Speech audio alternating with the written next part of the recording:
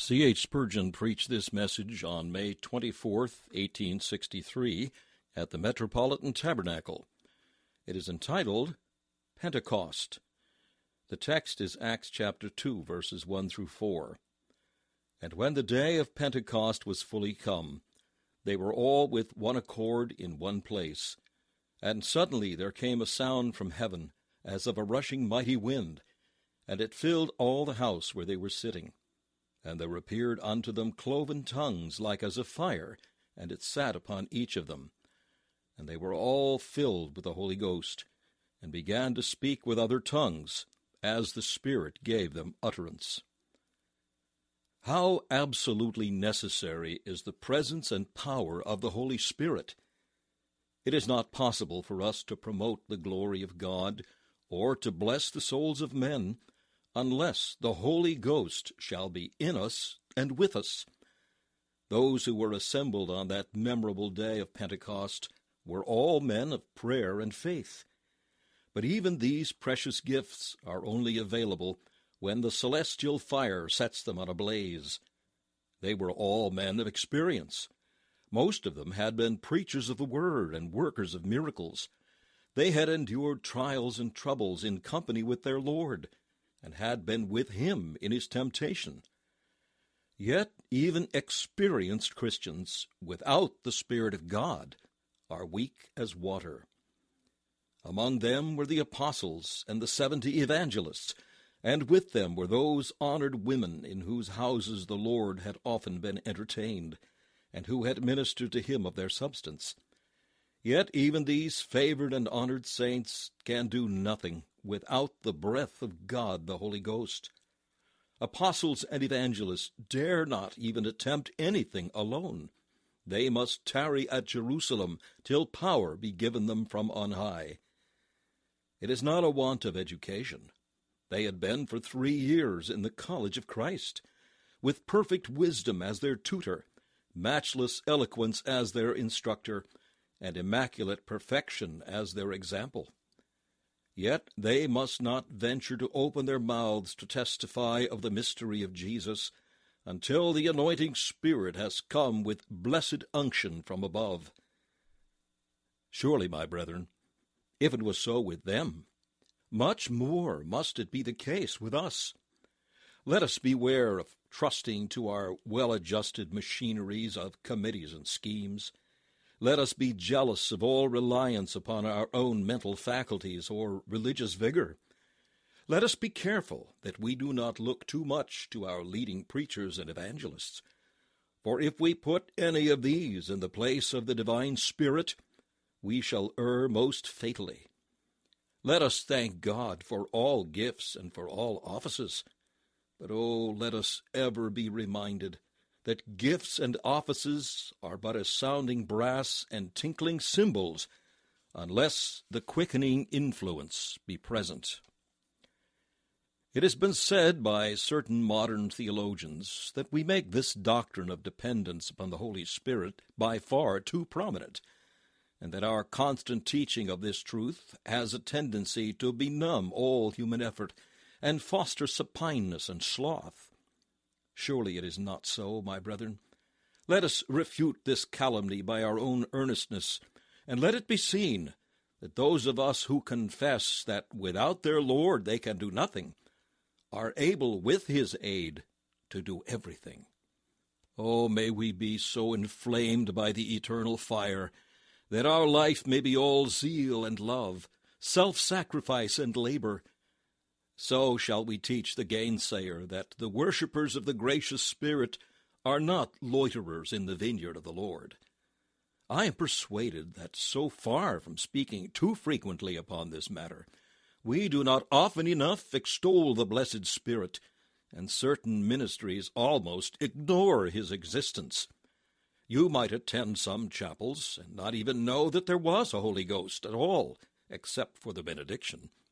And were it not for the liturgy, and the glory be to the Father, and to the Son, and to the Holy Ghost, there are many of our national edifices where you might never know that a Comforter had been sent to us. Now, I earnestly pray that this morning I may stir up your pure minds by way of remembrance, by a simple exposition of the descent of the Holy Spirit at Pentecost. We are not observers of days and months, but it happens to be the season of the year in which the early church was wont to celebrate the outpouring of the Spirit at Pentecost. We commonly talk of Whitsuntide or White Sunday, which name is not without its lesson. In the earlier centuries, on this particular day, in commemoration of the great baptism of the 3,000 converted under the preaching of Peter, it was the custom of the church to hold a great baptism, and the candidates for immersion being, as with us, robed in white, hence the name candidates or white ones, that Sunday was called White Sunday. It was not ill that the outpouring of Pentecost should be celebrated by the baptism of converts, for the cause is always best remembered by the effect.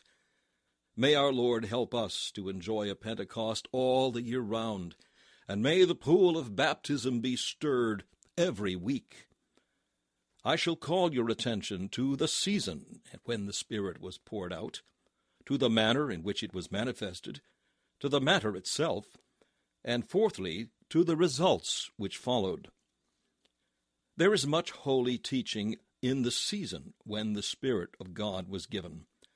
When the day of Pentecost was fully come, we may observe first that the Spirit of God was given in God's chosen and appointed time. There is a set time to favor Zion. The Spirit is not at all times alike active in his manifest workings. Both to try our faith and to prove his own sovereignty, the right hand of the Lord is sometimes thrust into his bosom, and he will make bare his arm only at such times and seasons as he shall have himself appointed. The wind bloweth where it listeth is a truth well calculated to hide pride from man. Brethren, if every drop of rain has its appointed birthday, every gleam of light its predestinated pathway, and every spark of fire its settled hour of flying upward, certainly the will, foreknowledge, and decree of God must have arranged and settled the period of every revival, and the place of every gracious visitation. Times of refreshing in a church or a commonwealth come not except as the Creator Spirit has determined. The day of salvation to each individual is appointed time. The second birth is not left to hazard. Yea, more, every breath of that divine Spirit which sweeps across the mind of the believer, every drop of sacred oil which anoints him, or of the holy dew which quickens him, comes to him according to that irresistible will which looseth the bands of Orion, or bindeth the sweet influences of the Pleiades. In God's accepted and appointed time, therefore, the light of heaven shall go forth. And although this is not to withhold or restrain us from asking for the Spirit every day, it is to encourage us if he do not at once begin to work, for if the vision tarry, we are to wait for it. It shall come in due time. It will not tarry. There was a further mystery in the season, for it was after the ascension. The Spirit of God was not given till after Jesus had been glorified. The various blessings which we receive are ascribable to different parts of Christ's work. His life is our imputed righteousness. His death brings us pardon. His resurrection confers upon us justification. His ascension yields to us the Holy Spirit and those spiritual gifts which edify the body. Wherefore he saith, when he ascended up on high, he led captivity captive, and gave gifts unto men. And he gave some apostles, and some prophets, some evangelists, and some pastors and teachers, for the perfecting of the saints, for the work of the ministry, for the edifying of the body of Christ. As when Roman heroes returned from blood-red fields, and the Senate awarded them a triumph, they rode in their chariot drawn by milk-white steeds through the thronging streets of the capital, So did Jesus Christ, when he led captivity captive, receive a triumph at his Father's hands. The triumphal chariot bore him through the streets of glory, while all the inhabitants thereof with loud acclaim saluted him as conqueror. Crown him, crown him, crowns become the victor's brow. It was the custom of the Roman conqueror, as he rode along, to distribute large quantities of money, which were scattered among the admiring crowd. So our Lord glorified scattered gifts among men. Yea, to the rebellious also he gave those gifts, that the Lord God might dwell among them. In this manner, then, to grace the triumph of Jesus, the Spirit of God was liberally poured out upon the church below. Perhaps you remind me that our Lord had ascended 10 days before. I know he had. But the delay might teach them patience. Not always does the flower bloom from the root in 1 hour. Christ has ascended, and heaven is ringing with his praise. They have kept 10 days of joyous holiday before the eternal throne. And now, when Pentecost is fully come, the rushing mighty wind is heard. Do you think, my brethren and sisters, that we plead Christ's ascension enough as a reason why the church should be blessed with the Spirit? I know we often reach as far as, by thine agony and bloody sweat, by thy cross and passion, by thy precious death and burial, by thy glorious resurrection. But do we proceed to, by thine ascension, we beseech thee to hear us? I am afraid that we shall fail to perceive that the ascension of Christ is to be used as an argument in prayer, when we would have the church revived by the holy breath of God, or have gifts bestowed upon her ministers and church officers. Moreover, there is yet more teaching in the season. It was at Pentecost. Many of the early writers say that Pentecost was the time when the law was proclaimed upon Mount Sinai. Others think it is doubtful. If it be so, it was very significant that on the day when the law was issued amid thunders and lightnings, the gospel, God's new and better law, should be proclaimed with mighty wind and tongues of fire. We are clear, however, that Pentecost was a harvest festival. On that day the sheaf was waved before the Lord, and the harvest consecrated. The Passover was to our Savior the time of his sowing, but Pentecost was the day of his reaping, and the fields which were ripe to the harvest when he sat on the well are reaped now that he sits upon the throne. But certainly the Spirit of God was given at Pentecost, because there was then the most need of it. On that occasion vast crowds were gathered from all regions. The God of wisdom always knoweth how to time his gifts. What would have been the use of granting the many tongues when no strangers were ready to hear? If there had been no Parthians and Medes and Elamites and dwellers in Mesopotamia collected in Jerusalem, there would have been no need for the cloven tongues. But inasmuch as the city was full, and the high festival was being kept by unusual multitudes, it was most fit and right that now the Lord should say, "Thrust in thy sickle, for the harvest of the earth is ripe." Dear friends, I think that whenever we see unusual gatherings of men, whenever the spirit of hearing is poured out upon the people, we ought to pray for and expect an unusual visitation of the Spirit.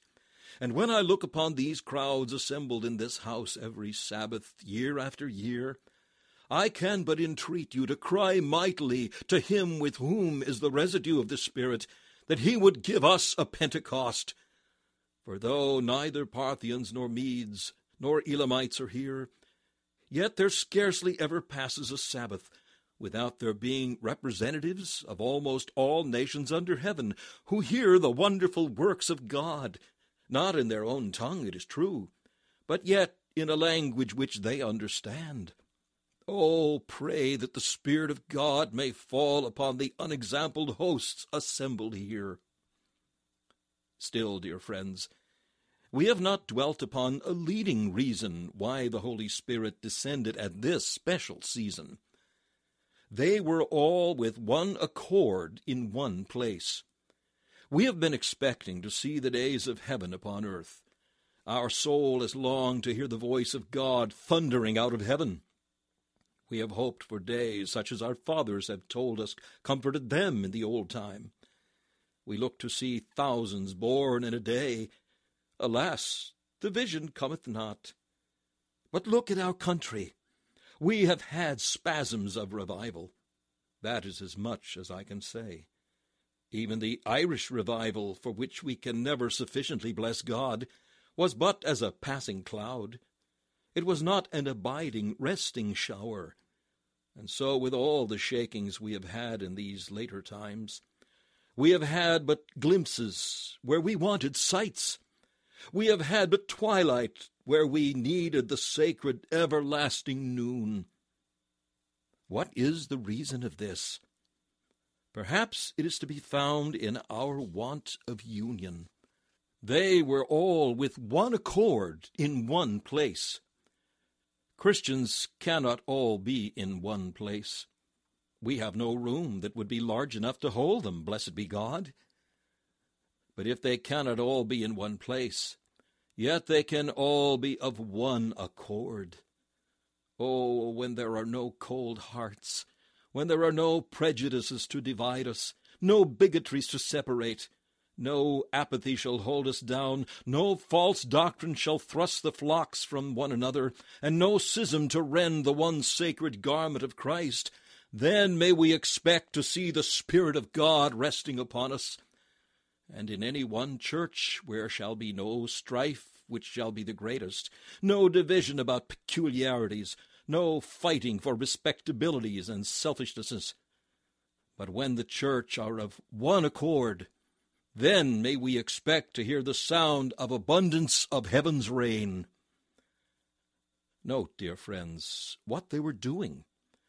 They were not merely unanimous, but they were earnest about one grand object. They had all been praying. Read the first chapter, and you will perceive that they had been much in prayer. The whole of the time since the ascent of our Lord, they had been occupied in constant supplication, and so, pleading both day and night, it was no great wonder that the granaries of heaven were unlocked. We have had weeks of prayer at the beginning of the last few years, and it was well.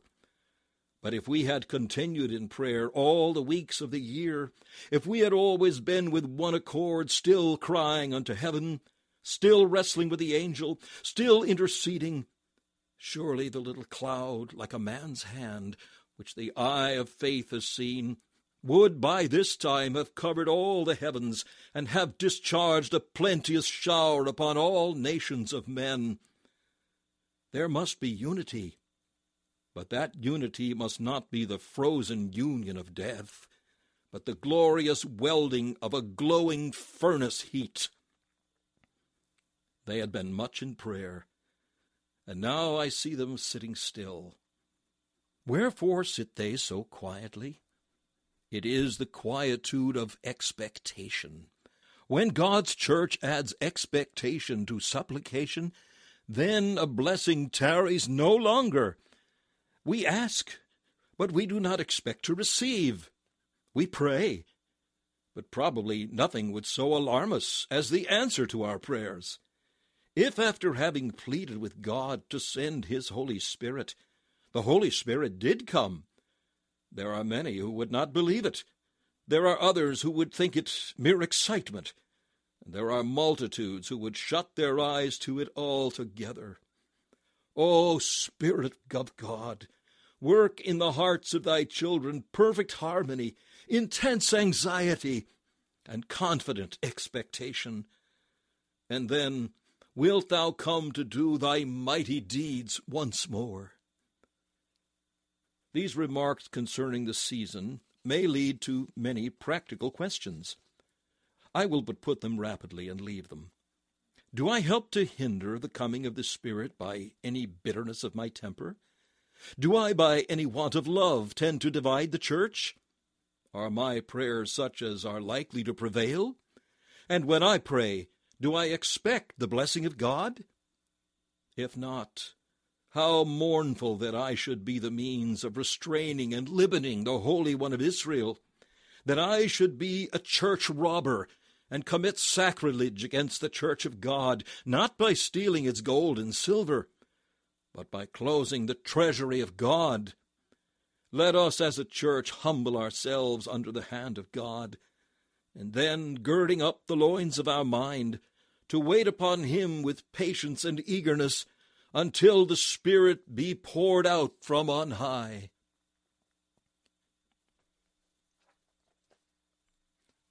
I come now, dear friends, in the second place, to notice the manner in which the Spirit was given.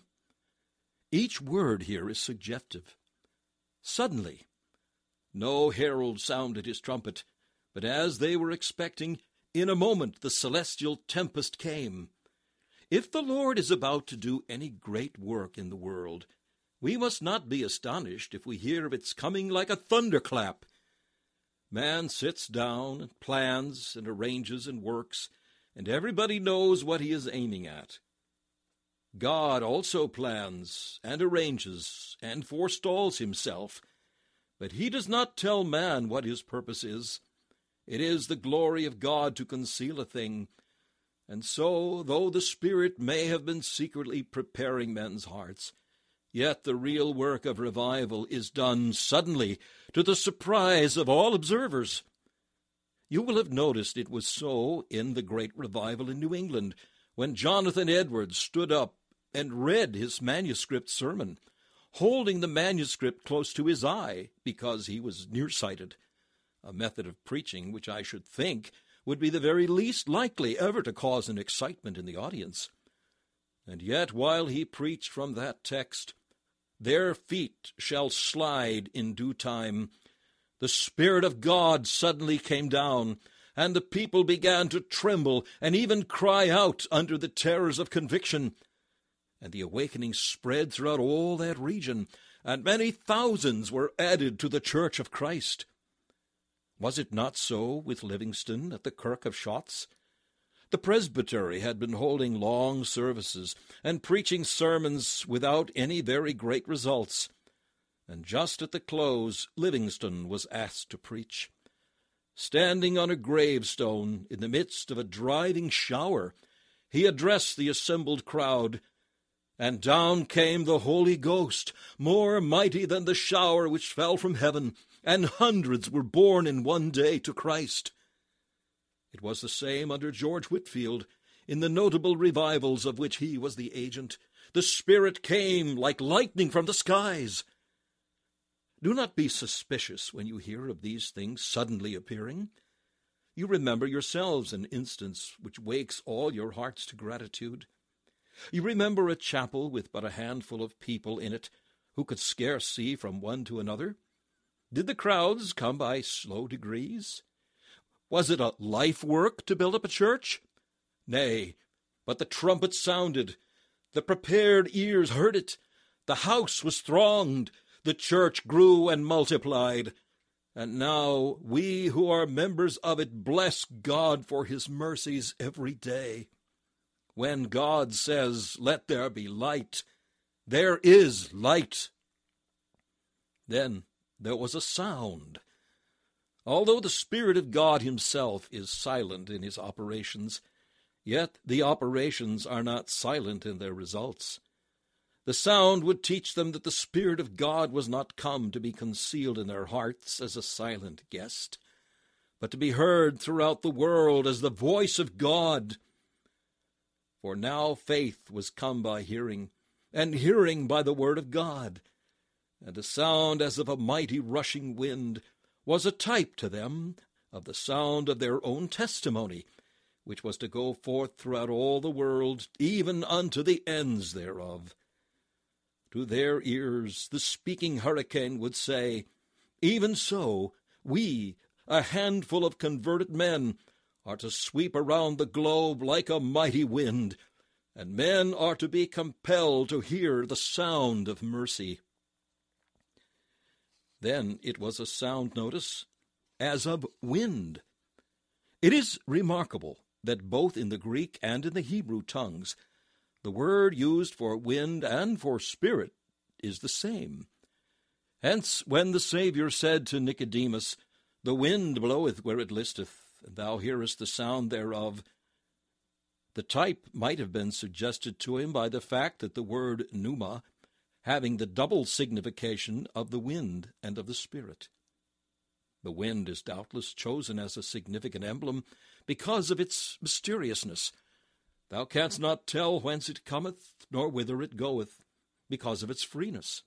It bloweth where it listeth, because of diversity of operations. For the wind blows a gentle zephyr at one moment, and anon it mounts to a howling blast. The Holy Spirit at one time comes to comfort, and at other times to alarm. At one season softly with the promise, and at another time terribly with the threatening. Observe, it was rushing. This portrayed the rapidity with which the Spirit's influence is spread, rushing like a torrent.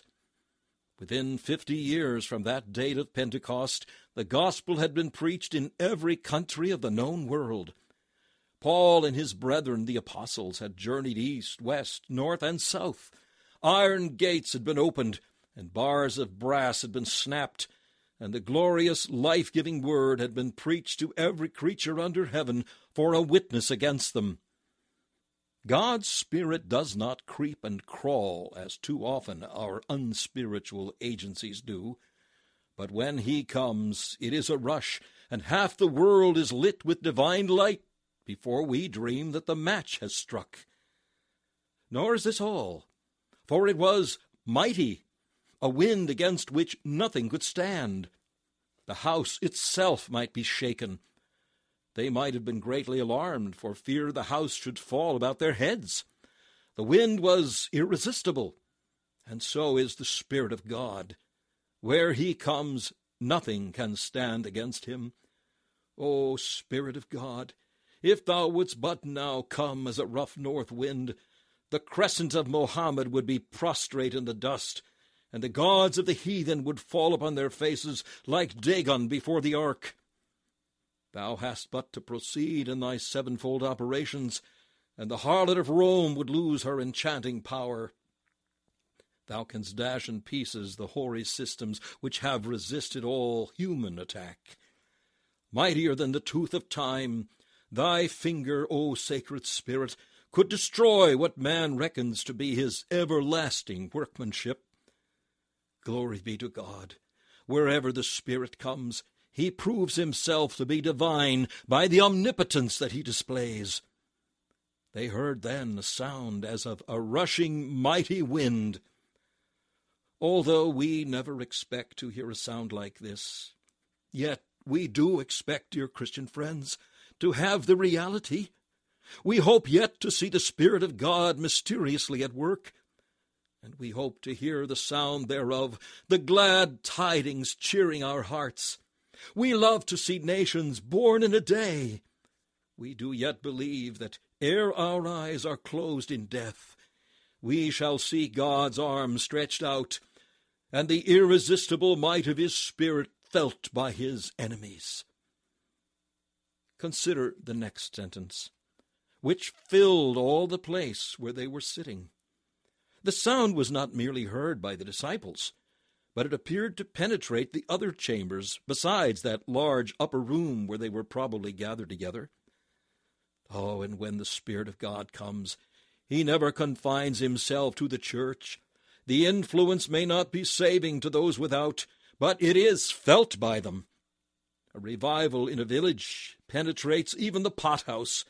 The Spirit of God at work in the church is soon felt in the farmyard, known in the workroom, and perceived in the factory. It is not possible for the Spirit to be confined when once he cometh. Oh, if he should but visit this place, Walworth and Camberwell and Southwark must all know it. The very streets should be made to wear a different aspect. And whereas we now have to walk down long rooms of shops still open on the Sabbath day, we should doubtless see them closed, for the Spirit of God would fill all the place where his church was located. May such glad times come, when from one end of England to the other, the Spirit of God shall fill all men in all places, because he dwelleth specially with his chosen people. But this was not all. I must now mention what I think was the appearance scene. It was a bright, luminous cloud, probably, not unlike that which once rested in the wilderness over the tribes by night. A fiery pillar was seen hovering in the upper part of the room. The cloud is mentioned as it, so that it seems to have been one, and yet it is called tongues, so that it may have been many. And in the Greek there is a singular commingling of the singular and plural in the verbs, which can hardly be accounted for, unless there really did exist a singularity and a plurality at the same time. There floated in the room, I think, one mass of flame, a great cloud of fire. This suddenly divided, or was cleft, and separate tongues of fire rested upon the head of each of the disciples. They would understand that thus a divine power was given to them, for such a figure was by no means unusual or far-fetched. Heathens have been accustomed to represent in their statues beams of light or flames of fire proceeding from their false deities. And to this day, the nimbus with which Roman Catholic painters always adorn the heads of saints is a relic of the same idea. It was said by the ancients of Hesiod, the first of all the poets, that whereas he was once nothing but a simple neatherd, yet suddenly a divine flame fell upon him, and he became henceforth one of the noblest of men. We feel assured that so natural a metaphor would be at once understood by the apostles. A tongue of fire resting upon them would be a token of special inspiration from God. Notice first, it was a tongue. For God has been pleased to make the tongue do mightier deeds than either sword or pen. And though the pen shall speak to ages yet to come, yet never with that living force which trembles from the tongue. For what we read in a book is but dead, but that which we hear with the ear comes as a living word to the soul. It pleases God by the foolishness of preaching to save them that believe. Then it was a tongue of fire, to show that God's ministers speak not coldly as though they had tongues of ice, nor learnedly as with tongues of gold, nor arrogantly as with tongues of brass, nor pliantly as with tongues of willow, nor sternly as with tongues of iron, but earnestly and in a mystery, not as with tongues of flesh, but with the tongues of flame. Their words consume sin, scorch falsehood, and lighten the darkness, and comfort the poor. Notice, moreover, that it sat upon them. It did not flicker or remove. It remained there. So the Spirit of God is an abiding influence, and the saints shall persevere. It sat upon each of them, so that while there was but one fire, yet each believer received his portion of the one Spirit. There are diversities of operations, but it is the same Lord. I will not tarry longer with the description of how the Spirit came, except to observe that I would to God that he would manifest himself in the same manner this day. We want our young men to have tongues of fire, and you, fathers, we long to see you also kindled by the live coal which touched the lips of Isaiah. Even you, my sisters, for doubtless that tongue of fire rested upon the Virgin Mary and upon the other women. We would like to see it rest on you, that in your families, in your Sunday school classes, or in your visitations and nursings of the sick, you may have the holy fire abiding in you. Oh, may God be pleased to send forth the Comforter to each of us. May none of us be without his power, for the set time to favor Zion shall have come, when both men and women of every rank and degree shall have received the Spirit of the blessed God. I am afraid this does not interest you. You think it happened a long while ago, and is not likely ever to occur again. And I am afraid it is not, while we remain so indifferent to it. But oh, if we had the anxiety to desire it, and the faith to expect it, we might see greater things than these.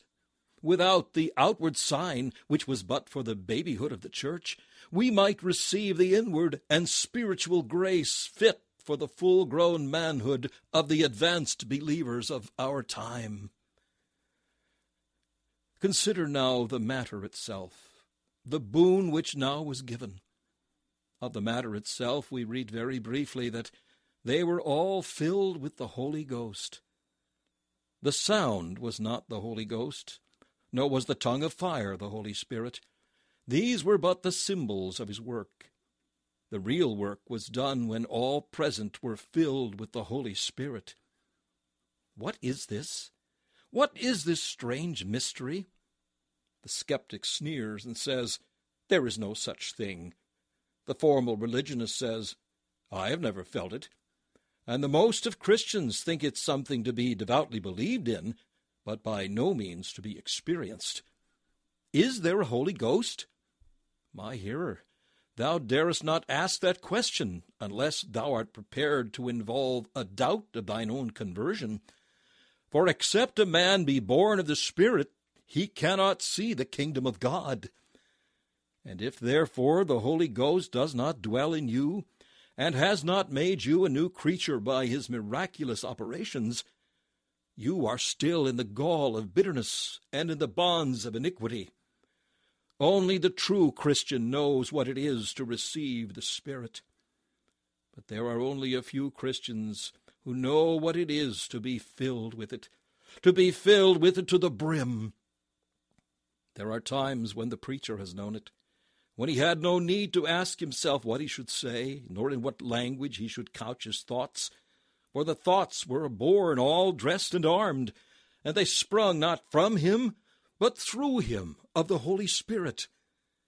There are times when the soul is full of calm, for the dove is there, full of passion, for the fire is there, full of life, for the wind is there, full of growth, for the dew is there, full of divine priesthood and the power to bless, for the oil is there, full of knowledge, for the light is there, and purged and cleansed, because the fountains of living water flow within.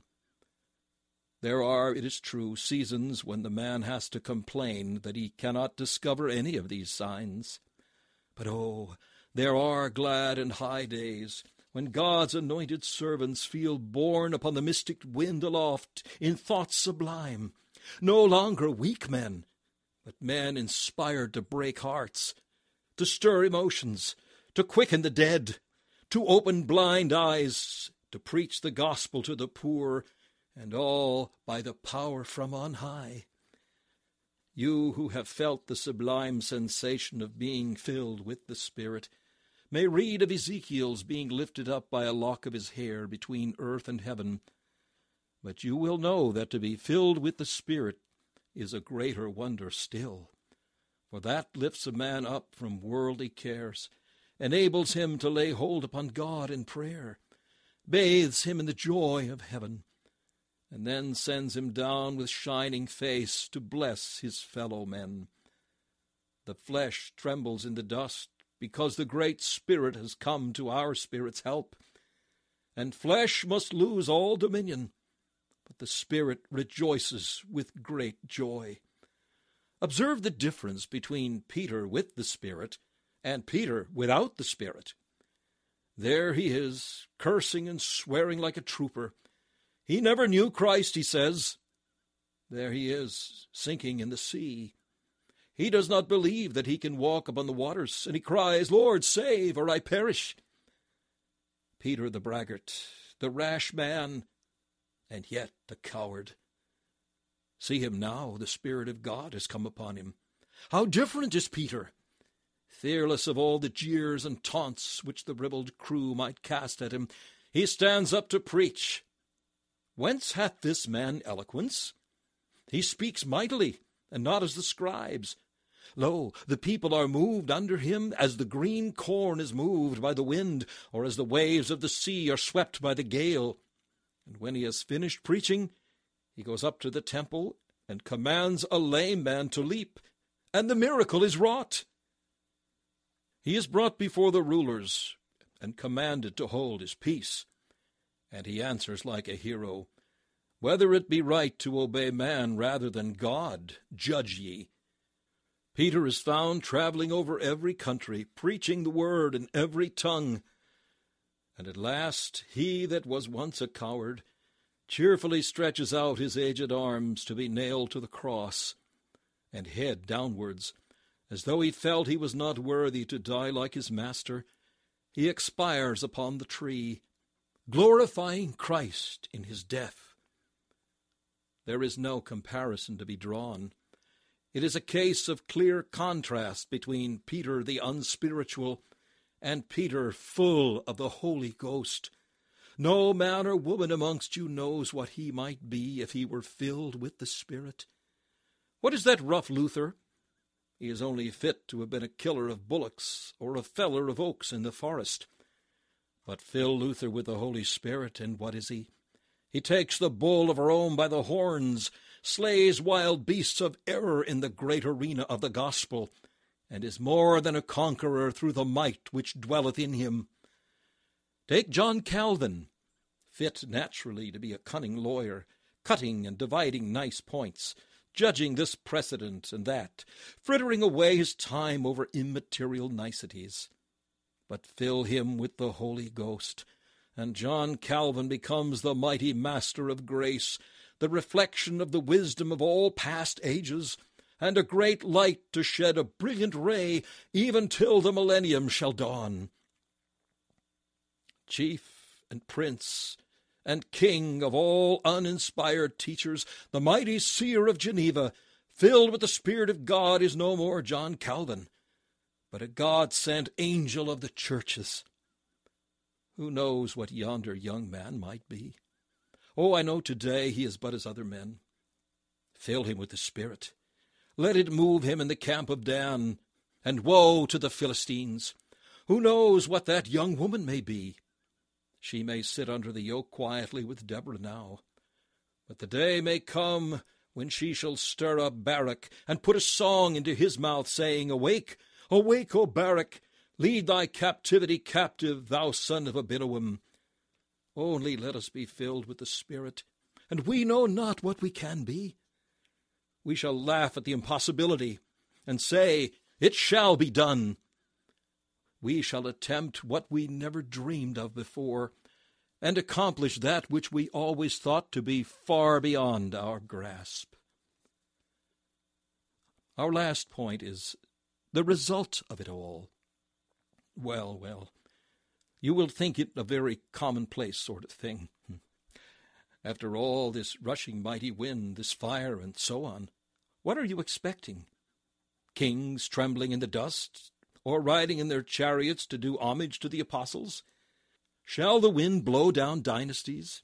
Shall fire consume dominions? Nothing of the kind, my brethren, nothing of the kind. Spiritual and not carnal is the kingdom of God. The result lies in three things: a sermon, a number of inquirers, and a great baptism. That is all. Yes, but though it is all, it is the grandest thing in all the world. For in the judgment of the angels and of those whom God has made wise unto salvation, these are three most precious matters. There was a sermon. The Spirit of God was given to help Peter to preach a sermon. You turn with interest to know what sort of a sermon a man would preach who was full to the brim of the Holy Ghost. You expect him to be more eloquent than Robert Hall or Chalmers, of course. More learned than the Puritans, certainly. As for illustrations, of course you will have the loftiest flights of poetic genius. You may expect now to have all the orations of Cicero and Demosthenes put entirely in the shade. We shall have something glorious now. No such thing. No such thing. Never was there a sermon more commonplace than that of Peter. And let me tell you that it is one of the blessed effects of the Holy Spirit to make ministers preach simply. You do not want the Holy Spirit to make them ride the high horse and mount up on the wings of the spread eagle to the stars. What is wanted is to keep them down, dealing with solemn subjects in an intelligible manner. What was the theme of this sermon? Was it something so intellectual that nobody could comprehend it, or so grand that few could grasp it? No. Peter just rises up and delivers himself somewhat like this. Jesus Christ of Nazareth lived among you. He was the Messiah promised of old. You crucified him, but in his name there is salvation, and whosoever among you will repent and be baptized shall find mercy. That is all. I am sure Mr. Charles Simeon in his skeleton sermons would not have inserted it as a model, and I do not suppose that any college professor alive would ever say to his students, "If you want to preach, preach like Peter." Why, I do not perceive, firstly, secondly, thirdly, and fourthly, to which some of us feel compelled to bind ourselves. It is in fact a commonplace talking about sublime things which in this age are thought to be foolishness and a stumbling block. Well then, may the Spirit of God be poured out to teach our ministers to preach plainly, to set our young men talking about Jesus Christ, for this is absolutely necessary. When the Spirit of God goes away from a church, it is a fine thing for oratory, because then it is much more assiduously cultivated. When the Spirit of God is gone, then all the ministers become exceedingly learned, for not having the Spirit, they need to supply the emptiness his absence has made. And then the old-fashioned Bible is not quite good enough. They must touch it up a bit and improve upon it. And the old doctrines which used to rejoice their grandmothers at the fireside are too stale for them. They must have a new and improved theology. And young gentlemen nowadays show their profound erudition by denying everything which is the ground and prop and pillar of our hope, and starting some will-o'-the-wisp which they set their people staring at. Well, we want the Spirit of God to sweep all that away. Oh, that my dear sister who conducts the female class, and all who are in the Sunday school, may be helped just to talk to you about Christ. When you get the Spirit of God to come upon you like fire and like a rushing mighty wind, it will not be to make you doctors of divinity and scholars and great elocutionists. It will only be just for this, to make you preach Christ and preach him more simply than ever you did before. The next result was that the people were pricked in their heart and began to cry, "Men and brethren, what shall we do?" What a disorderly thing to do at a sermon. Beadle, put that man out of the church. We cannot allow people to be calling out, "What must I do to be saved?" Blessed disorder which the Spirit of God gives. This will be the result of all sermons in which there is the presence of God. Men will feel that they have heard something which has gone right into their inmost nature, that they have received a wound which they can by no means heal. And at the next inquiry meeting, there will be many saying, "How can I find peace? How can I get my sins forgiven?" What next? Why, where the Spirit of God is, there will be faith, and there will be an outward confession of it in baptism. Well, well, says one, I did not think we were to see this rushing mighty wind and tongues of fire, all to get a few commonplace sermons and conversions and baptisms. But I tell you again, it is just the conversions and baptisms which make the arches of heaven ring. I do not believe there was one extra note in heaven on the day when the Princess of Wales rode through London. We all went and gazed and admired, but I do not believe that one angel ever opened one eye to look at it. He saw nothing there which struck him. But wherever there is a groaning and a sobbing and a sighing after the Savior, a longing after reconciliation, And above all, where there is a renewed heart dedicating itself openly to Jesus, where there is a soul that says, I will be buried with my Master, I will be obedient to his command, and despite every opposition, I will go down with him into the liquid grave. I will be numbered with the ridiculed men and women who acknowledge that they are dead to the world and only alive to Christ. I say it is in such a case that angels rejoice, and this it is for which we want the Spirit of God. I have done when I have sown this thought. See, dear friends, see the absolute importance of repentance and of faith and of baptism. I pray you, if the Spirit of God comes all the way from heaven to work these, be not satisfied till you receive them.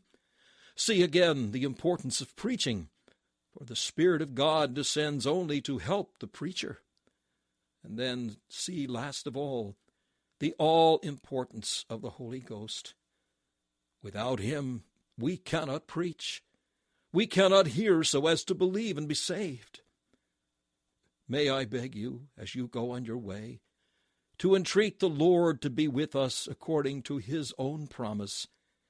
If ye, being evil, know how to give good gifts unto your children, much more shall your heavenly Father give the Holy Spirit to them that ask him. This message, Pentecost, was preached by Charles Haddon Spurgeon on May 24th, 1863.